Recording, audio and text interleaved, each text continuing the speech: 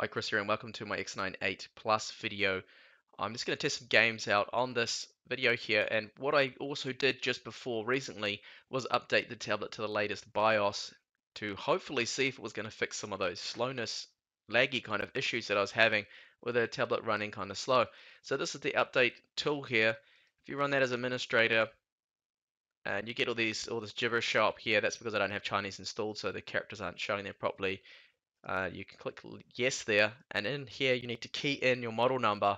Once you do that, it will actually let you update the BIOS. Just make sure you've got 80% battery if you are going to be doing this. And the screen looks like this, so it just tells you that you've been updated to the latest BIOS. And has it made any difference to performance? Well, no, unfortunately not. The GPU scores remain the same. I think it's still throttling. Not throttling, but they've done something to the BIOS.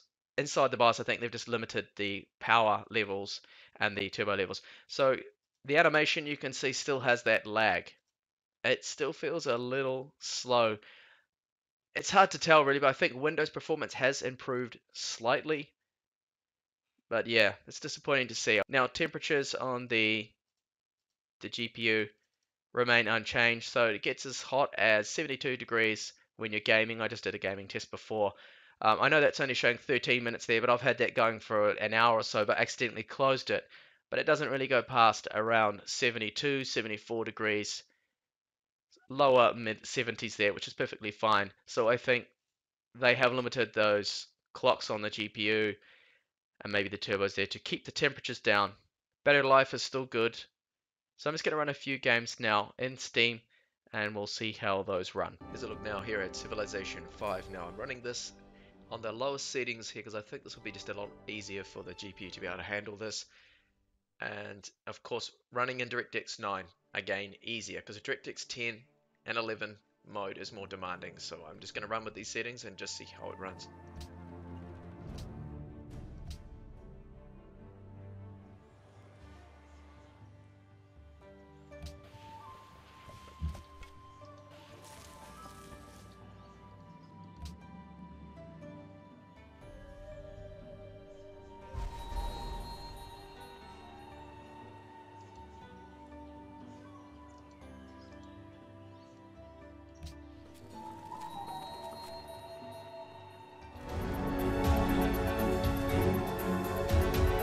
So next up, Counter-Strike Global Offensive. I'm running on the lowest settings here on 720p. I could probably lower that to something like 800 times 600, but I'll see how this runs first with these settings. Dust 2 map.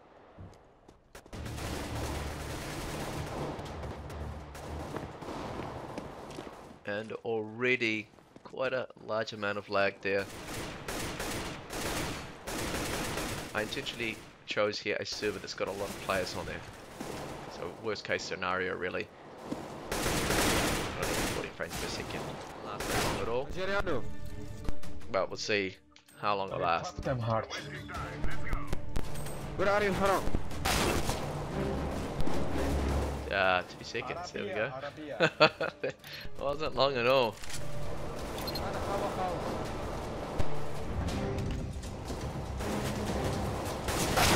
24 frames per second, 25 because there's really no one else on the screen, just myself.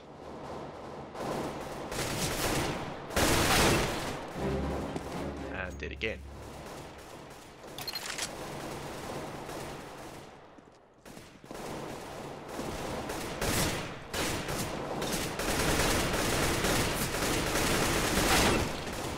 I can't shoot at all.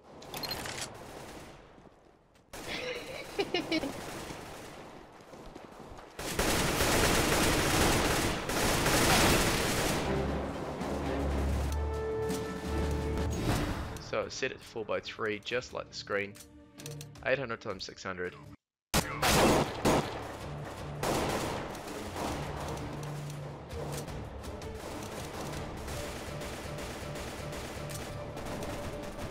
Okay, so frame rate has actually improved there, but unfortunately it's just a tiny little box on the screen because it's not scaling up very well.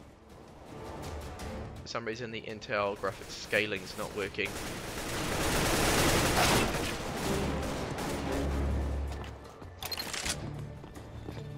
But that's a little smooth, as you can see.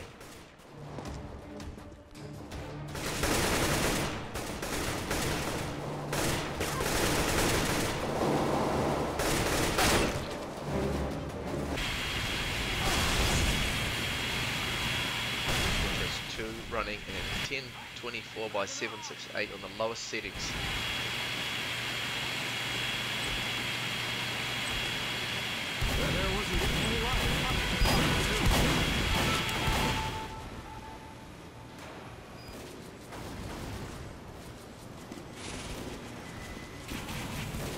He's quite laggy there.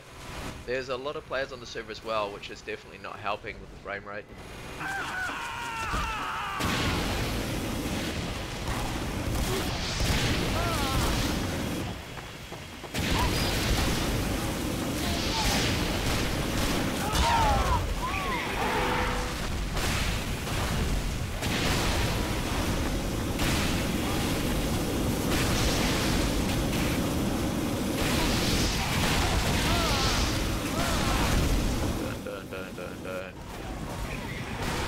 One kill, but yeah, I'm dead. So just from that quick test that I ran there, you can see that the performance is pretty abysmal when it comes to gaming. I would not be buying this tablet if you want to game. I would look at something more like the Teclast X98 Pro that at least has the Atom X5Z 8500. It's got dual channel RAM and it performs a lot better. Okay, you get less battery life, but if you're going to game, that's probably the one you want to go for if you want to keep with the 4x3 9.7 inch Retina screen there. Okay, so just before I end the video, I wanted to quickly show you just a bit of performance here. I'm testing some videos out within YouTube in Edge, and I do have Task Manager running to show you our RAM and CPU usage here. So you can see the CPU's around about 24% at the moment. Memory is half used. I've got a couple of things running in the background, HW info, Steam's there of course that I just had running before. So I'm just going to now test out the Zoolander 2 trailer and how that performs.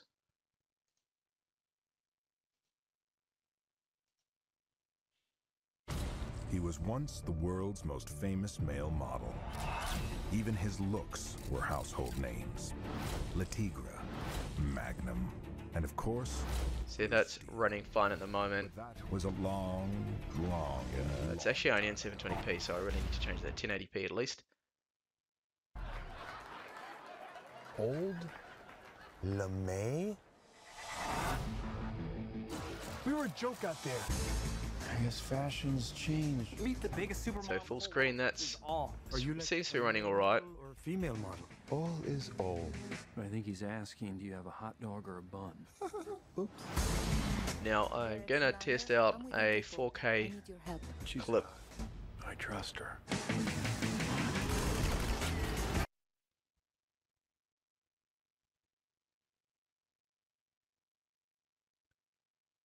Sony 4K demo. This is probably gonna kill it.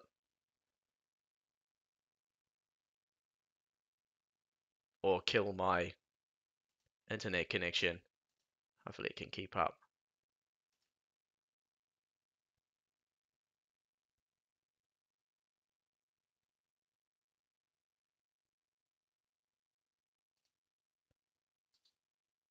Just exit Steam and Fraps at the moment just to keep the performance up. So not too sure what's going on there. My network's not doing anything.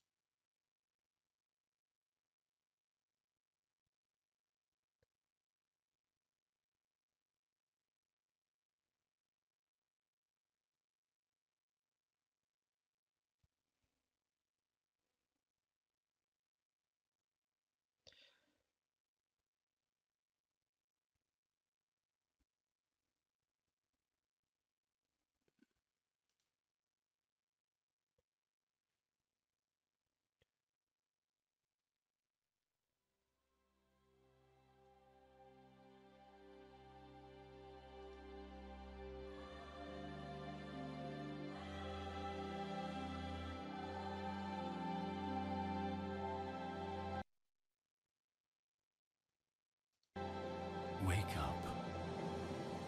Open your eyes. This is Sony 4K. Beyond 4 times the resolution. So this is running now in 4K, by 1080. and you can see it's It will take you to okay, it's playing it, but it's definitely taking up quite a bit of CPU there.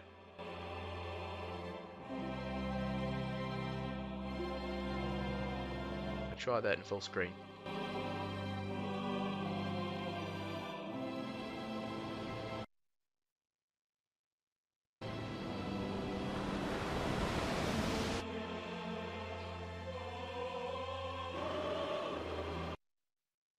Seems like my network connection's not actually keeping up with it.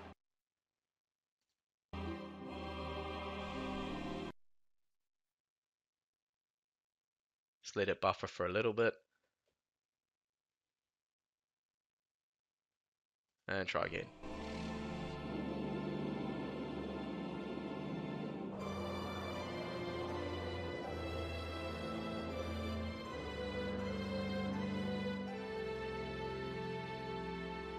That's not too bad, but you can see there it's not perfect. Oh, there we go. filled with fresh revelations. Few problems there, but I think it's down to my network connection as well. They're not helping out. And the task manager showing there, the CPU is definitely struggling now to keep up. RAM usage is actually okay there. Still at just 59%. So there we go, there's a bit of gaming on there. Thank you for watching the video.